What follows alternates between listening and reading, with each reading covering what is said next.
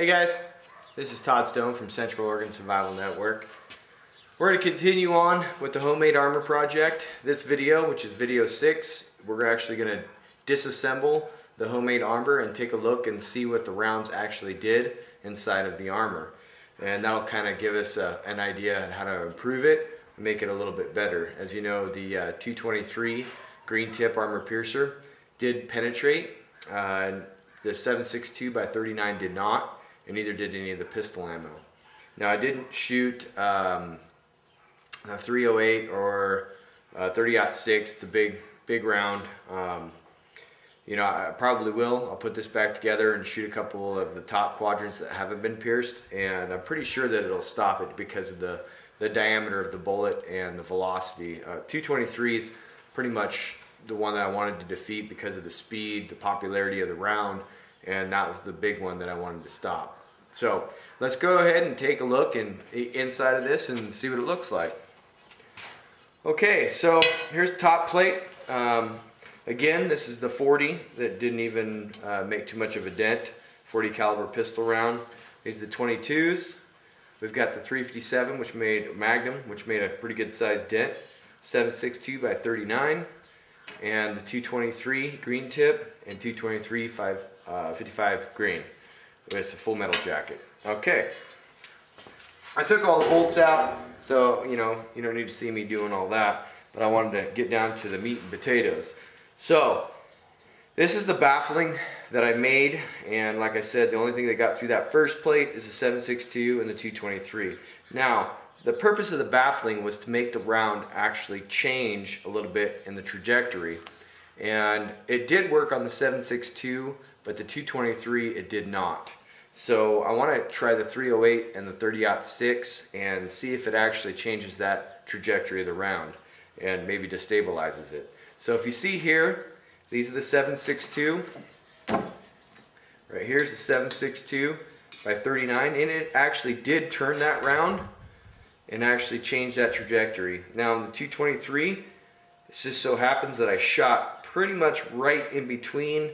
I don't know if it would have made a big difference if I would have hit right on top. On the 7.62, I did hit on top of that one, and I was in between on that one, but it still did change that trajectory. Okay, so that's the baffling, and it did go through the baffling. Let's look at the phone books. Alright, so like I said on my video with the 7.62 by 39, the AK-47, I did almost shoot in between these two. They were tight, well as tight as I can get them. They're about there now. And because I had bolts going through and I didn't drill holes. But the 7.62 hit in these two spots here. And as you can see, this one just disintegrated. It's pretty much sitting right here. Well, a lot of it is. What's left of it. So we have some sitting there. And then this one actually went through and dented the back. I don't know if it's got a... It's kind of amazing that when these rounds hit, the lead just disintegrates. I mean, there's really not a lot left of that, not a lot left of that bullet. It just completely disintegrated. And that was what was left of the 7.62. Now on the 223, same thing, which I was highly impressed on the the 55 grain 223. This is all that's left of that 223 55 grain. There's hardly anything left. You can see the impact. It completely just disintegrated, okay? Which I'm actually really impressed. Now, the 223 with the green tip armor piercer, it went completely through the phone book. Do we see that? Went completely through.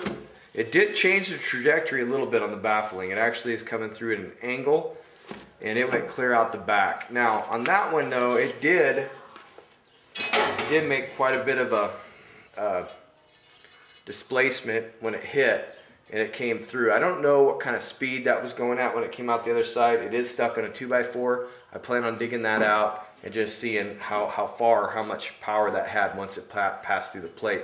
Now the other thing we're going to do is I'm probably going to change this up, and I'm going to get rid of the baffling. The baffling did work with the larger rounds. I'm not going to get rid of it when we shoot the 308 or the 30-06, but I am going to change it up after I shoot it with the 308 and the 30-06. We're actually going to go with some ballistic plastic that I have, and then foam books, and then just 2-plate steel, and we're going to get it as tight as we can and see if that'll stop that 223 green tip armor piercer.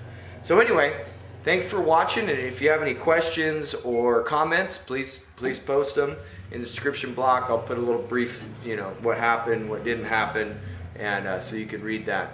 Anyway, thank you for watching. I really appreciate it, and I appreciate your subscriptions. Thank you very much.